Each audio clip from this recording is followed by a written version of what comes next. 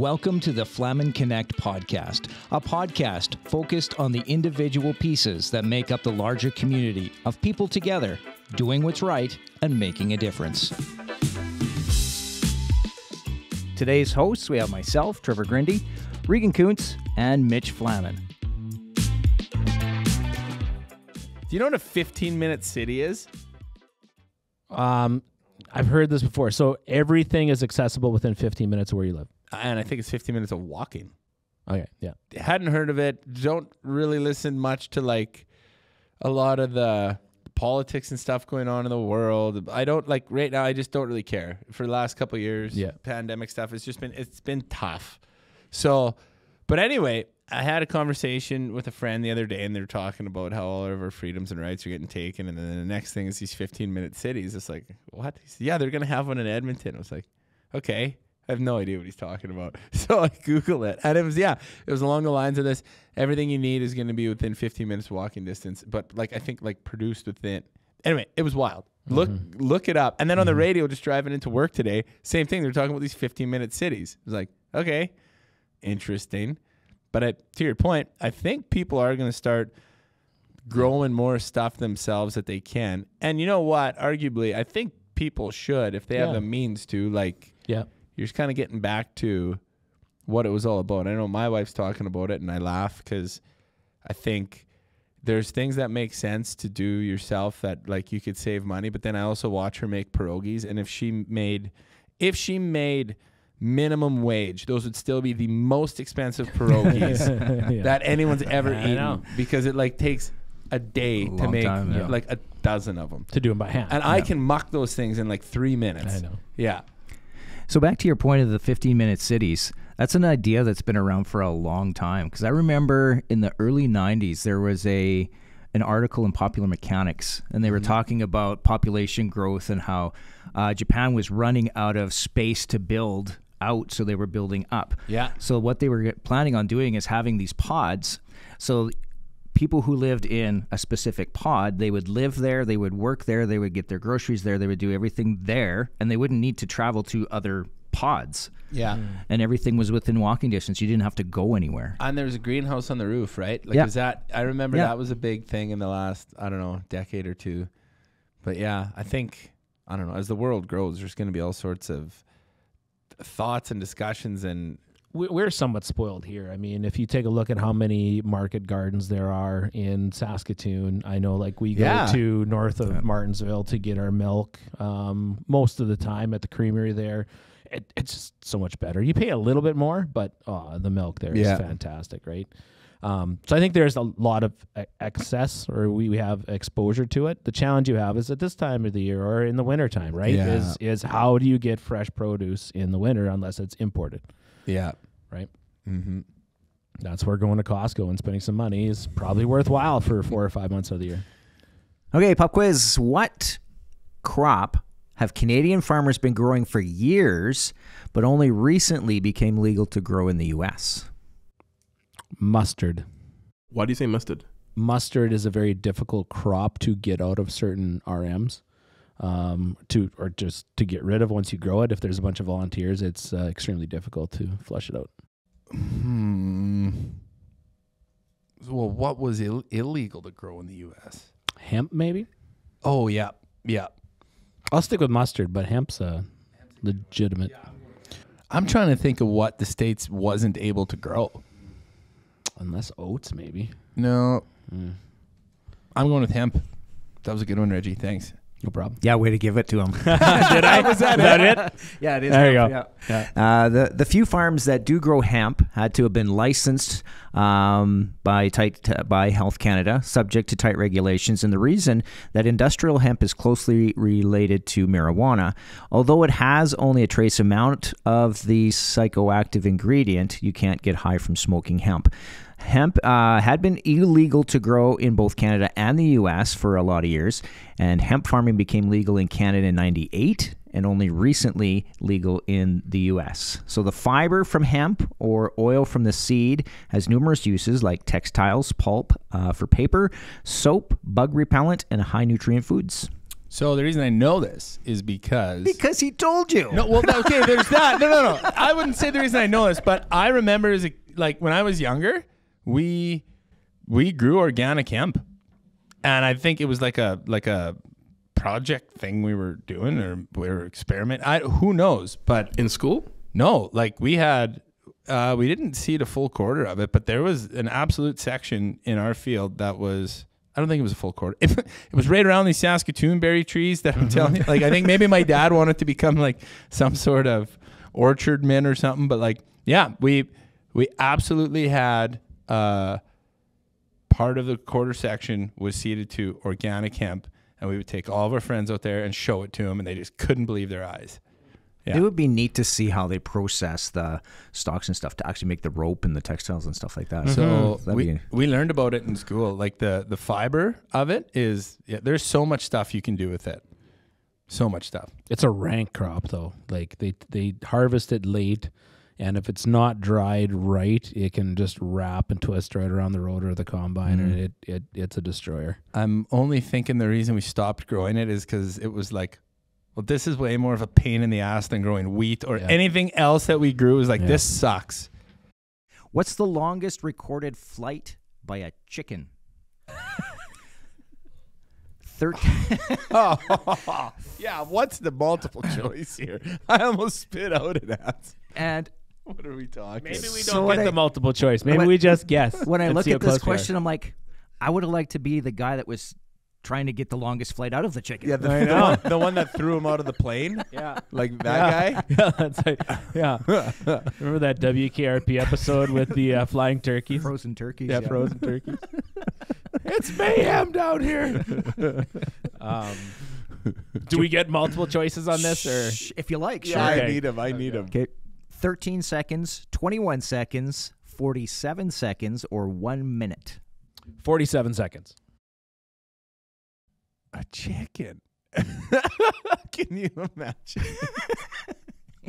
I'm going with a minute. There's no way, but no, it's only 13 seconds. Okay. 13 seconds is the longest recorded flight. Overestimated the flight of the chickens. Yeah. If it's a question, it's got to be something substantial. Yeah. Although another kind of interesting point is the longest distance recorded by a chicken flight is 301.5 feet. In that many seconds, eh? Well, or less. Or less. It's just, you could have had a good flyer. Yeah. Good distance flyer. Glider. Like if you've seen Chicken Run. Yeah. Wow. 13 seconds. All right.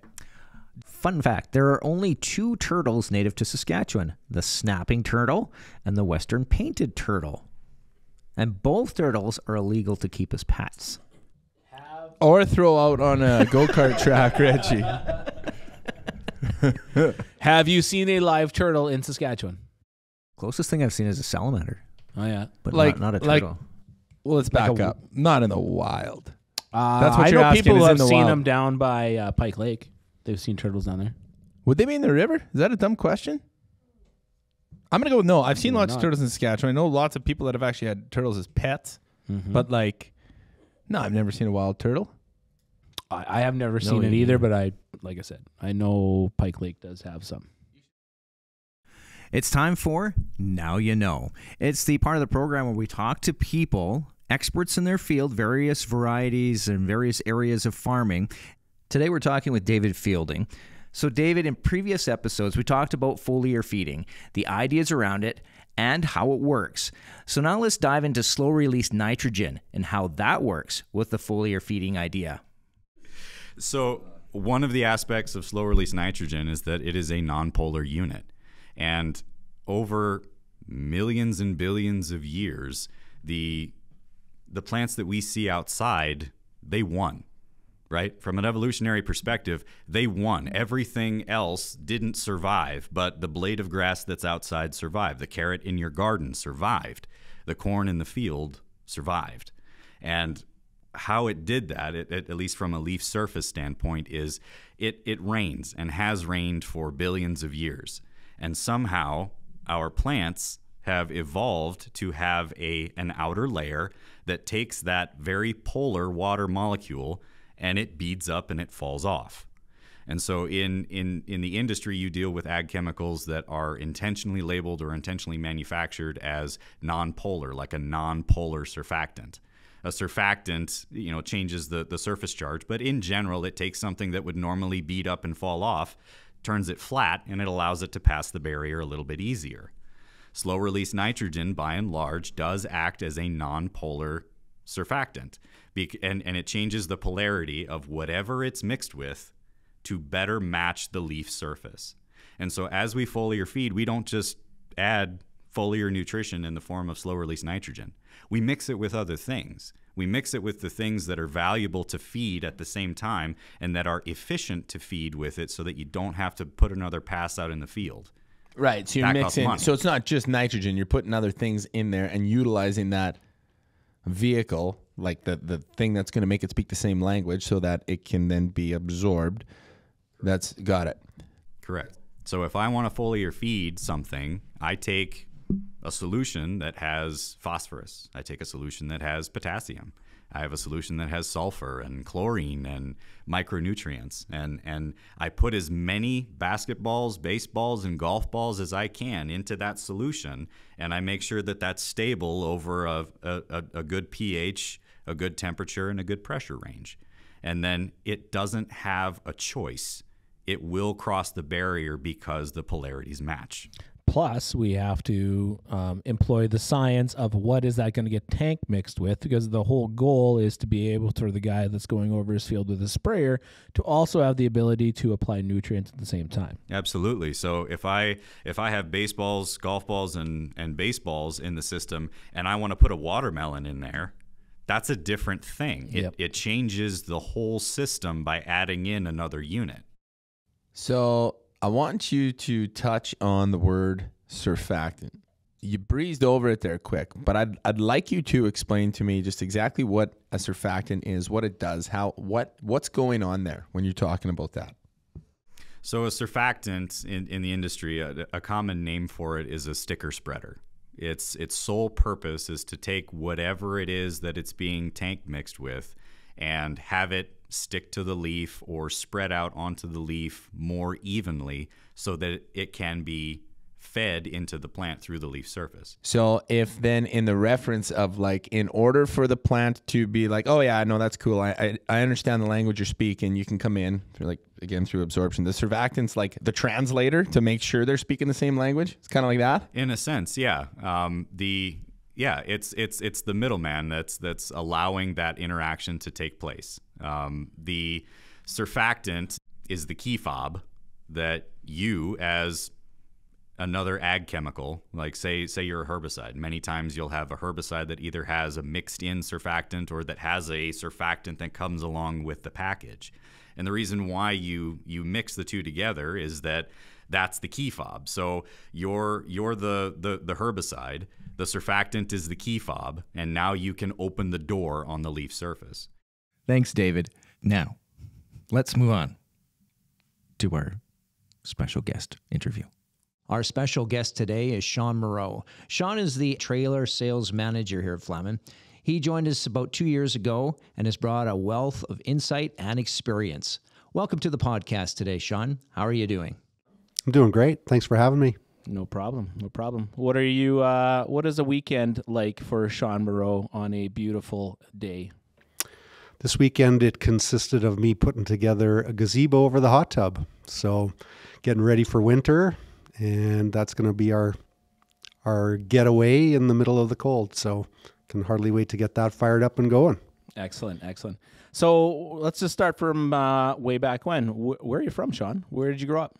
I grew up not far from Saskatoon in Langham, Saskatchewan. Went to elementary school there, most of my high school, and then ended up moving and going to grade 11 and 12 in Rostern. So, yeah, Langham is hometown, family farm out there.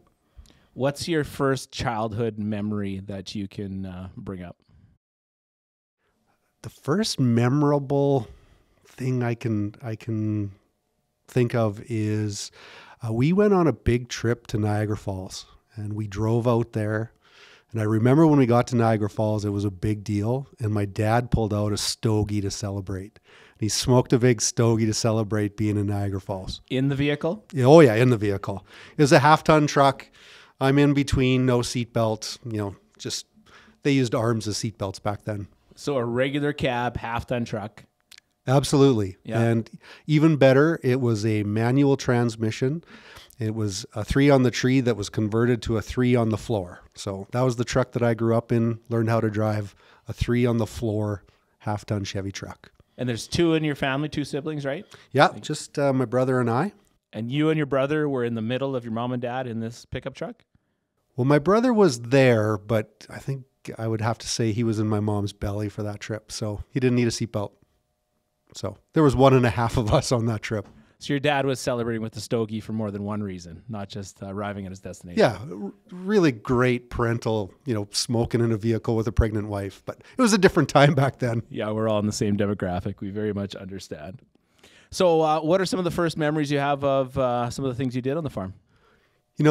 We started, my dad's a first generation farmer. So he didn't inherit the farm. He started farming on his own. And as he started to grow, he actually needed my brother and I to help him quite a bit. We were cheap labor and it was a lot of fun. And so I remember, probably the first thing I remember doing is stacking bales.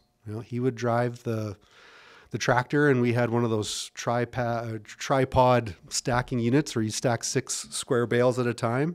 And it was my job to grab them out of the baler and stack them up, try to keep up with my dad. How old would you have been? Probably 8. Oh, yeah. Yeah, right around there. Sean, how do you personally pronounce your last name? Mierau. Mierau. Rhymes with hero. Reggie, how did you pronounce it? Murrow. Yeah. So it's not French. It's actually Dutch background. So that's why it's not EAU. It's not French. It's actually German Dutch background. I feel like when I send you an email, I'm confused every single time I go to type your last name in, and then I just let the auto-populate until a picture of your face pops up. Yeah, there's more vowels than anything, and most people don't get it right. The most creative spelling ever had was Miralai. So don't worry. Moreau, I answer that, no problem. So I'm curious, as of today's date, how long have you worked at Flaman for? Right around 2 years, 3 months, 4 days, and 12 hours ish. How do you know that? I made that shit up. Okay. couple years. And so I remember a time when you were hired and then because you were living in Alberta at the time. So how did that all go? We hired a guy to work out of the Saskatoon store that lived in Alberta.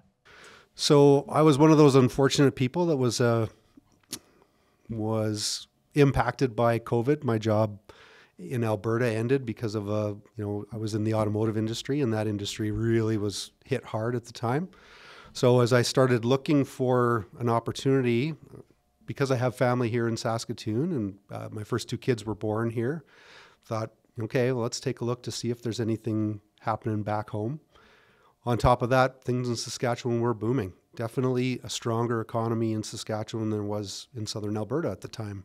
So as I looked, I came across Flaman and read through the job description, which, by the way, did not totally prepare me for what this job was going to entail. However, it was very interesting and it was right in the wheelhouse, I thought, of my experience. And so I applied, and that's what got the ball rolling. And then as I went through that process, learned, I know some people and other people, we have friends and acquaintances in common. So it felt comfortable pretty quick. So what was the posting? What was the job description? And how would you describe how you currently hang your hat at the office? The posting was ag sales manager, which is absolutely where I started. But the awesome thing about Flaman is if you are looking for opportunity, if you volunteer, if you're willing to step up and try different things. So now I'm ag sales manager, but also trailer sales or sales manager. And that's something that I didn't have experience with before. Yep. Let's go back a little bit to some of your past work experiences. What do you remember as being outside of the farm your first job? It's pretty easy, actually. When I was about 11 years old, I started mowing grass and babysitting for a family across the street. And I continued to do that until I was in university for the same family. They happened to own a white farm dealership. And so between White and Kubota, it turned into a weekends job when I was young, and then a summer job, and went all the way until university. It's pretty memorable because not long before they shut down, the owner, Daryl Dirksen, came to me and said, have you ever thought about working in Saskatoon? And I said, well, I have, because I live there, but I would never abandon you. And he said, well, probably is the time to start thinking about working in Saskatoon. And here's a couple companies that you could go work for that they'll probably pay you more than I pay you. So I went to the interview, showed up, and the guys looked at me and I was like, oh man, I didn't bring a resume. I was 20 years old. I should have known better. But they said, don't worry, you're pretty well referred and recommended. We don't know a lot of guys that are 20 years old with 10 years of work experience at the same place. So yeah, I got that job without a resume. And where was that at? It's a grass cutting company. It's the same guys that have Wilson's greenhouse now. Yeah, so nice. Yeah, started there. I did that grass cutting job for 2 summers. When did you decide that potentially a career in sales would be up your alley? I don't know. I don't know if it was ever a conscious decision. I went to University of Saskatchewan, got my marketing degree, and back then I think I would have said I wanted to be in advertising. I enjoyed the creativity side of it, but was hired by John Deere right out of university, and they sort of steered me the direction of, being a factory rep and more on the sales side. And so just the opportunities brought me that direction. And I don't think it was ever a conscious choice. That's the opportunity and path that kind of opened up before me. You found your way. Yeah. Or it found me. Who has been your most important professional mentor? I'm blessed. I've had a lot. In terms of a model for hard work, my dad, he was the hardest working guy I know. Then I had some bosses at both John Deere and Harley Davidson that were incredible. And now here working with Sean Geddes, been fantastic. I think if you look for it, you can find people who can teach you all kinds of stuff, whether it's product related, whether it's technical, whether it's how to be a good husband, how to be a great dad. You can find people who model good things in a lot of different places. I've been blessed, had a ton of people who've impacted me. I'm going to flip the script a little bit and just try and get to know you a little bit more with some questions. I feel the heat turning up here, Reg. If you could live anywhere in the world, where would it be? Probably my favorite place I've ever been has been Maui in Hawaii. I've been there 3 times, and I could go there 100 times. Loved it there. Pace of life, weather, just awesome. If you could have coffee with any historical figure, who would you choose? Dead or alive? Yep. Wayne Gretzky. Being an Oilers fan, growing up during that period, to hear those stories, that would be who I'd want to sit with. What was your favorite trip you've ever taken? Once again, been really fortunate to have been on a lot of cool trips. But I think I would say the trip that Carrie, my wife, and I did to New York City. We did a 10-day trip, and we packed a month's worth of activities into 10 days. We went to baseball games, concerts, Broadway musicals, went to restaurants, did tours, Coney Island, you name it. We did all of the museums. We were exhausted, but it was awesome. We left there going, we didn't miss anything. If you won $10 million tomorrow, what would you spend it on? I don't know. I generally don't play the lottery, and so I don't get caught up in that game of what would I do, because I kind of know it's not going to happen. But since you put it out there, I'd probably pay off all my mortgages, which I have more than one, my kids' bills, get them houses. Maybe an Aston Martin car would probably be the one luxury thing that I would do for myself. Good call. Yeah. Would you drive it around like James Bond, or what would you do with it? Damn right. And I want one that shoots missiles and all that kind of stuff, right? I mean, if I'm going to do this, let's do it right. What is your biggest pet peeve? Oh man, I wish my wife was here. She could tell me all the things that annoy me. I'm going to say, on a professional side, my biggest pet peeve is when people disrespect the profession of sales and don't take it serious. I think it's awesome, and I don't think everybody realizes how tough it is and how much work it is and how awesome it can be. And I think that everyone's caught up in the stereotype of 1950s, 60s greasy Herb Tarlick, greasy salesman. And that's not what we do. That's not why I'm so passionate about it. It really does bother me when people think of it as a lesser profession, because I think it's a higher profession. What do you think the world will look like in 50 years? Once again, you're catching me because I don't generally do that kind of stuff. I'm going to go different than I think most people would say. I think 50 years from now, it's going to be awesome.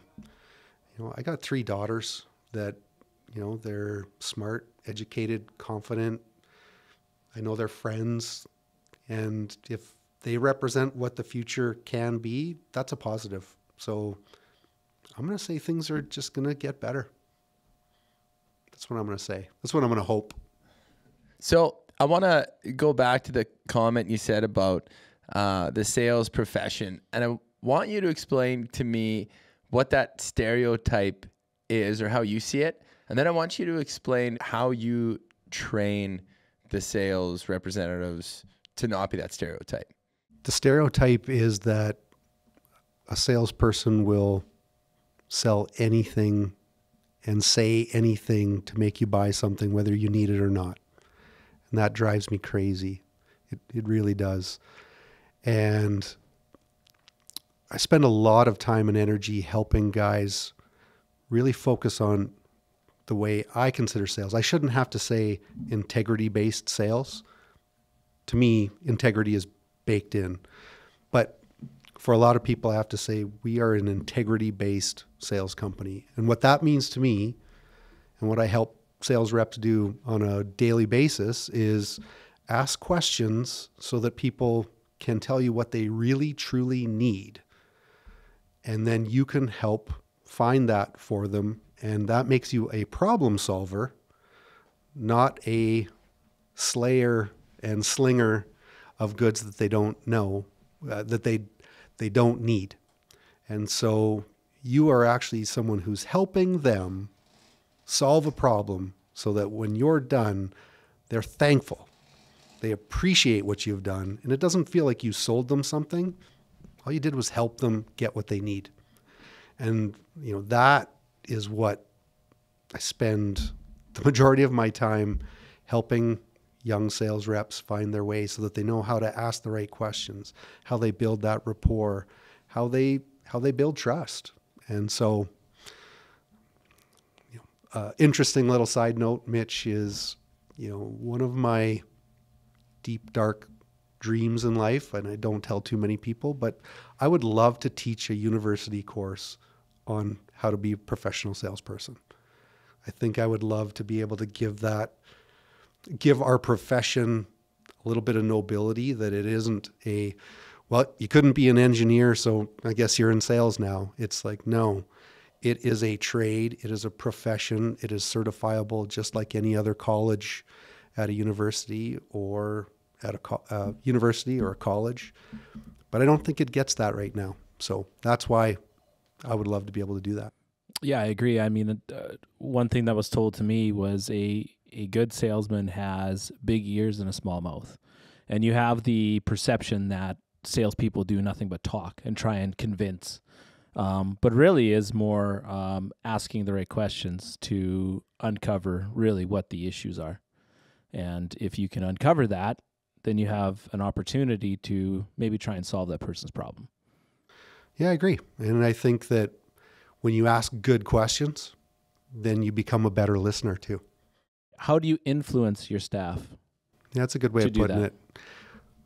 Once again, I'm the beneficiary of, I've been through so much amazing training in my life, from sales professionals, courses I've been to, and, you know, I've begged, borrowed, stolen the best lines, the best opportunities that I've heard over the years, tried to make them my own, and I'm willing to share them with anybody to help them comfortably ask those questions. You know, I think when someone feels like they're having a conversation, it doesn't feel like a script, it doesn't feel put on, it becomes real, and then it's genuine and legit. And when you're in that zone, people will answer your questions because they don't feel that there's an agenda. They just think that you're there to help them, which you are.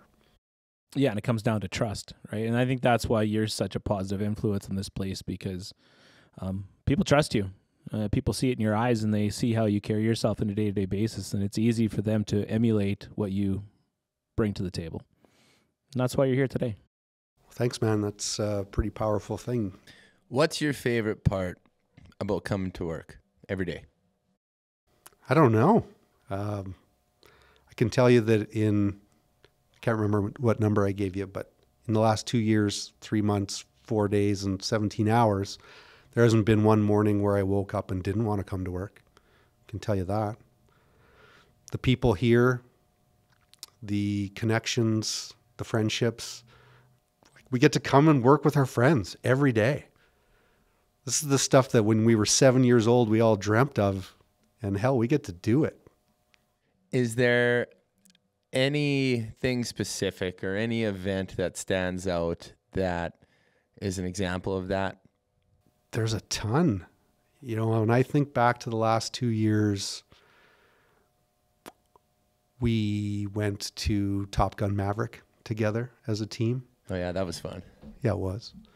Just explain that quick for the listeners. What does that mean? We went to Top Gun Maverick. So the social committee here at Flaman got the opportunity to rent out an entire theater for the staff. And we got to go to watch Top Gun Maverick a day before it opened to the rest of the public. So we had an entire theater full of just Flaman staff and significant others to watch a movie that hadn't even opened yet. That was super cool. Yeah, that was fun. Something that's probably top of mind for me is we had a Flaman ping pong tournament, and that was a wonderful, wonderful experience for a number of reasons. For those of you that don't know, playing ping pong against Shawn would essentially be like playing one-on-one against Wayne Gretzky, because he comes at it with his attitude, and either he's put in many, many hours of ping pong time, or he's just a naturally good athlete. But he will absolutely destroy most people in this location. And honestly, he will do it with one hand in his pocket too, kind of like he's showing off. Yeah, is that for balance? Why do you put that hand in the pocket? Or are you showing off? What is that? I don't know. What it's kind of like Ricky Bobby. Like, yeah. Where else do you put your hands? I have no idea. I've literally always played with one hand in my pocket. Did you have a podium finish that night? Yeah, I was pretty near the top of the podium. So I've known you for about 2 years. I believe, I would have started interviewing around this time of the year, a couple of years ago. And you sat in my first interview, actually. I did. And in all You're that welcome. time, yeah, thank you. I appreciate it. In all that time, Reg, what were you interviewing for? I actually wasn't sure at the time. They just said, come in and talk to some people. I assumed it had to do with sales, but I did not know. Yeah, he's still in probation. We'll find a spot for him. To figure it out. But in all that time I've known you, I have never beaten you in anything. In a game of cards, in a game of ping pong, in poker, nothing. And I like to think that's not a representation of how I play. It's more of a representation of how you play, and you're just that good. Hey, I don't know about that. Just wait. I think there is a sport you could beat him at. I'm trying to figure it out. Well, so You're a better golfer at me, buddy. well, we'll have to prove it. We went golfing. I saw it. He's better. He beat you at golf? Yeah. He did. Okay. I'm not sure I won that day. I'm going to give you the win, bud. Okay, thanks. Humble too. So there's a sport. I like to call it fishing. Fishermen like to call it angling. And so, like, I believe the goal of this sport is to put a little metal hook on a piece of string, and then you use a rod. Then you put the hook in the water, and then like a fish comes at it, and then bites the hook, and then you trick it, like you pull the rod up, and the fish comes in the boat. That all seems accurate. Okay, so I don't like where this is going. Actually, Reg, I'm going to ask you, if you went fishing and you didn't even get into the boat and you didn't even take your fishing rod and then you went back at the end of the day, how many fish did you catch? Probably none. So 0. Exactly. Okay. So a good fisherman probably catches more than 0 fish. And an average to awful fisherman catches 0. That is true. Like that would be called not being on the board. Shawn, there was a time, I believe, you might have even been bragging about how good a fisherman you were. And then I remember you came and we asked how many fish you caught. How many fish did you catch that day? I think the answer you're looking for is -1. How is that possible? Because as Regan just laid out to me, if you were an average to awful fisherman and didn't even get in the boat, you would have started that day with 0 fish. Right. Or is that like a sandbagging maneuver? Like you actually wanted to start the day with a handicap? How do you catch 0 fish? I'm just curious. Well, catching the 0 fish part, I think every fisherman has had that happen where you get skunked. And I did get skunked this day. The rest of the boat didn't get skunked. The rest of the boat was on fire. They're throwing fish into the live well like crazy. At the end of the day, we put all those fish into a pail, and I started carrying it back to shore, and one of the fish jumped out of the pail into the water, which took me from 0 fish to -1. And, fortunately, nobody forgets these things, but it's brought up in a podcast. Geddes also took the opportunity to made sure that he sent a text to Dawn on that one and had Dawn call me and ask me how I had -1 fish. So, well, there you go, Reg. Yeah, I guess. I stand correct. I feel so much better about myself now. Yeah, so he's not good at everything, except then there was like I don't know, I'm going to say a fishing weekend where he went to the cabin with his brother, and he made sure in a group text, he sent 48 pictures of massive fish to like try and prove his way out of this hole that he put himself in, which will be an indefinite hole. You'll actually never subject him to more ridicule because we didn't prove that he actually caught the fish. Right. We thought there was all lindens, and he handed the rod over. Yeah. I will take your barbs, boys, because a good fisherman doesn't need the justification of others. I know that I can catch fish when I need to. And the truth of the matter is, I just love fishing. I don't care if they're little. I don't care if they're big. I don't care if I don't catch any.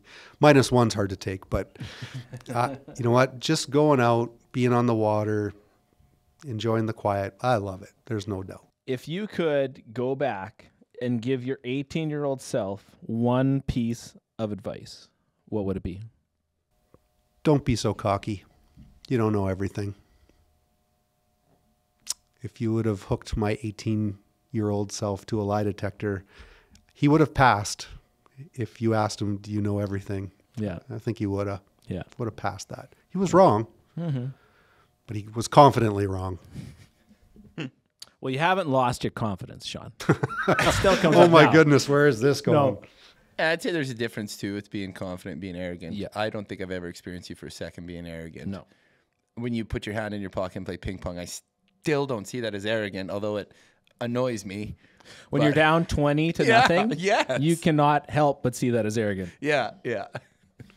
Well, thanks, guys. Yeah, no problem. But I think that, all of us over time with the experiences, victories, challenges, losses, failures, if you learn from all of them, you get to a point where, okay, I can see how this pertains and how you can use this and how you can grow and how you can help yourself, how you can help others from that experience. So yeah, I've been pretty fortunate to have a lot of victories and a lot of failures because you learn from both. If you were to write a book, what would it be called and what would it be about? Ironically, I have thought about writing a book, and it's not going to be what you think, but I would write a book about 4 young people entering the work world on how they can be successful entering the work world that's run by people in our generation, so they know what our expectations are. And that same book could be read by us so that we can understand what the next generation, what their work ethic, what their goals, what their passions are, so that we can find a meeting of the minds so that we can build an environment where they're successful and we're successful. Because right now it doesn't feel like the generations in the work world are melding. Do you see that in your own kids entering the work world and how you may have been different when you were that age? I see a lot of similarities and differences, and it's also the expectations of the work world, and it's the expectations of what we get out of the work experience. It's not just a simple exchange of labor produced, money given. People want to have a meaningful work experience. So trying to find that entire balance with, the world different than the way it was when we were kids. Let's be honest, Al Gore hadn't invented the internet when we were kids, but it's there now and it's impacting everything. So just everything's different. Yeah. How do you try and meld the gap for your own staff that are younger than you? How do you try and create a work environment that is exactly that? It is a something that people can come in with a lot of passion and understanding that this is a career path and I want to grow here, not just the company, but I want to grow myself. A lot of questions, a lot of what's important to you, what do you want to get out of this?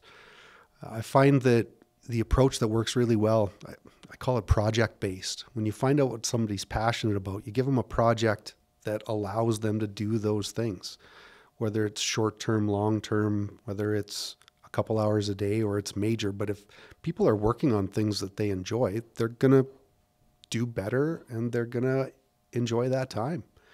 So if you can find a natural bridge that works between what we need and what their passions are, that goes a long ways. But again, it comes down to asking the right questions. It's not a lot different than the sales that we're talking about. Exactly. I mean, whether it's, I said being a successful salesperson is helping people solve a problem. Well, people who are new in a workplace, not that it's a problem, but this is new. And if you can find that happy meeting place for all sides, that's solving a problem. The nice part is we have the freedom here from a management standpoint to try and create that environment, because we understand we have a lot of young people that we would like to be part of our team for a long period of time. And we understand what it was like for us to be at that age, and we have the ability to do the right things to try and create an environment that they want to be here as well. It's a great point, Regan. And I want to go back to one thing you asked Mitch, what is the one thing that you're most excited about or that you enjoy the most? One of the things that really struck me when I came to Flaman is the amount of empowerment and trust and rope and responsibility that you have right from the time you start. in most companies, you start at the bottom and people remind you that you're at the bottom and you have to work your way up to the top, or even to a place where people will trust and respect you. At Flaman, from day one, trust was given and empowerment was given. There was no warm-up period. There was no probation. It was just, you're here. We want you. Go do it. It was awesome. It was weird because most companies aren't like that. They make you earn trust. They make you prove that you fit in. But here they allowed us to just be ourselves and get at it right from the beginning. That's pretty unique. You go through a cultural change, you know, from even my own experiences from my last position to coming here. I still catch myself once in a while because I'll revert back to the old hierarchy, and you know, you have to tell yourself that I am good enough to be here, and this is where I need to be, and this is why I want to be here. Yeah, I've worked a lot of corporate in my background.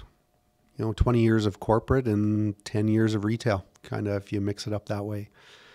And some of the corporate stuff, that the process, the structure, the formality, then you come here and it's just figure it out. Yeah. There isn't a manual on how to do it. We brought you here to do it. You're the process. You're the manual. Go get it. Yeah. But it, like I said, there's that trust that is not always there in the work world anymore. There's a lot more skepticism and questions and arm's length. Yep. You got to earn it. And that's what I loved about here. One of the many things. Okay, Shawn, so how we like to end these is by going through a series of rapid fire questions. You ready? Whoa. So rapid fire questions, but they can be long answer, right? Absolutely. Good, because I'm not good at short answer. Okay, question number 1. What is the largest sale you have either made yourself or been a part of in your career? I was going to say it was a sale here at Flaman's, but I guess technically it would be from my Harley days because I was a part of a number of dealer buy-ins and stuff. So there would have been some 20 to 30 to maybe $40 million transactions of people buying into dealerships. I know this is supposed to be rapid fire, but we never did get into your Harley days here. What is the scariest story you remember from your Harley days? In all honesty, there's nothing scary about Harley. The funniest thing is that everybody thinks of it as this great big badass company. They are the most conservative vanilla company ever. Because they have such a reputation in the marketplace, they've got to be so squeaky clean on the publicly traded environment. Plus, I worked for the finance division. So, yeah, absolutely the most squeaky clean, vanilla, right down the middle company you've ever worked for. I mean, it was awesome, but hardly any edgy stuff. So you never had to go and sit down with the Hells Angels and sell, 20 bikes at a time or anything like that? Not a chance.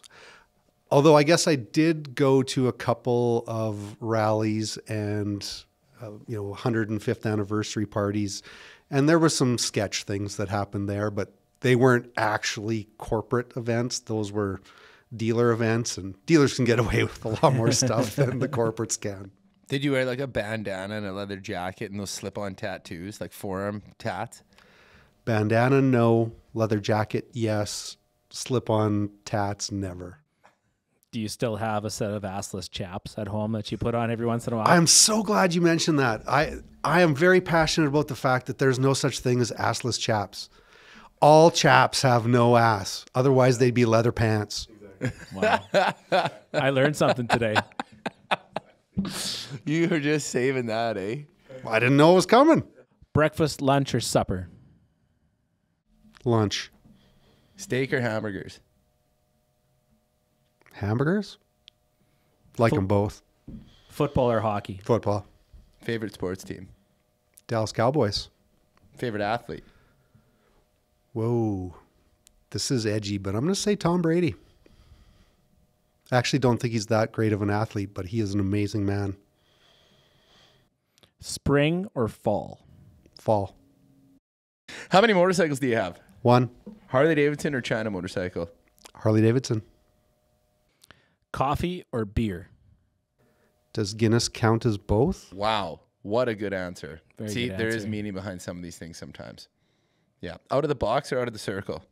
Don't know what either one of those means, so I'm going to say out of the Wrong box. answer. Yeah, didn't matter. You failed that one. See, you learn from failure. I don't know what I'm going to learn from that, but I'll take it. Boys or girls? Girls. I have 3 of them. 4 of them. Is a dog a boy or a girl? The dog is also a girl. Wow.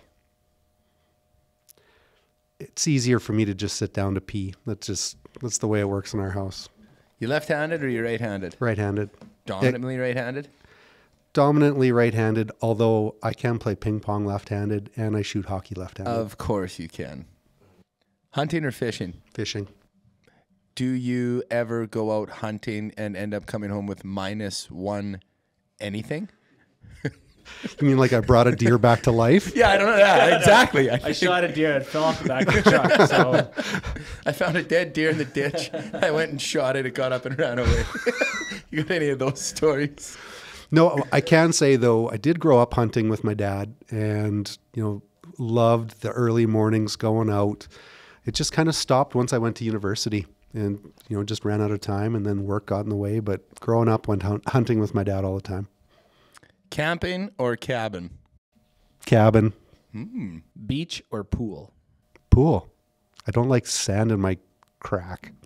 Ice fishing or boat fishing? Boat fishing. I can stay home and get drunk. That's what ice fishing is. Beer or whiskey? Beer.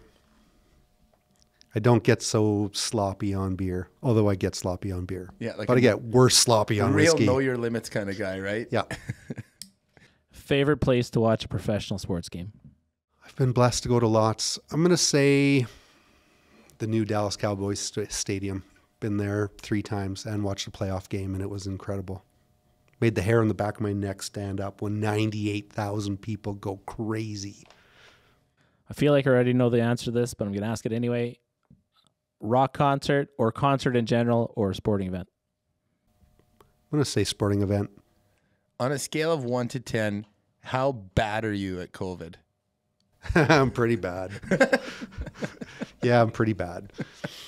Yeah, we should probably talk about COVID a little bit. Just, I don't know if we should or not, but I'll just say, for those that don't know, I got pretty sick during COVID, and it's probably another awesome, believe it or not, COVID's been really hard on me. I lost my job, got really sick, was in the hospital, and yet it's one of the blessings that I've had in my life, because without COVID, I wouldn't have ended up here at Flaman. While I was here and got sick, the way management and ownership treated me and my family was incredible. It created a loyalty and a bond that you can't have otherwise. And so, excuse me, not getting emotional, just a sore throat. Right. And maybe a little emotional. But in particular, my wife got to see the awesomeness that I experienced every day, and the way you guys and our teammates took care of my family was incredible. Was she still in Alberta at that time? Not only was she in Alberta, she was getting surgery at the same time I was in the hospital. So imagine my kids at home, my 3 teenage daughters, their mom's getting surgery in one hospital and their dad's pretty sick and with COVID in another hospital, and they can't go see either because of protocols and stuff of that nature. So yeah, it was a pretty hard time. You were more than pretty sick. You were like dying. I was hallucinating a little here and there, but yeah, it was an incredible, tough time for my family, and it seems so long ago because I've come through and I don't have any long-term COVID effects that I'm aware of, and it seems like so long ago, but my memory of it was how well we were treated and taken care of by my Flaman family. It 100% allowed me to reconnect with people and have some, hear some meaningful stories. And sometimes you forget the impact you may have had in someone else's life, and all of a sudden they reach out and say, thanks for when you did this, and you go, holy smokes, I didn't realize that was so meaningful and powerful for you. And then when you hear people say that, it's awesome. Yeah. And nice to have that impact on people in a positive way. Thank you for listening to Flaman Connect. For Mitch Flaman and Regan Kuntz, I'm Trevor Grindy. Join us next time. Talk to you soon.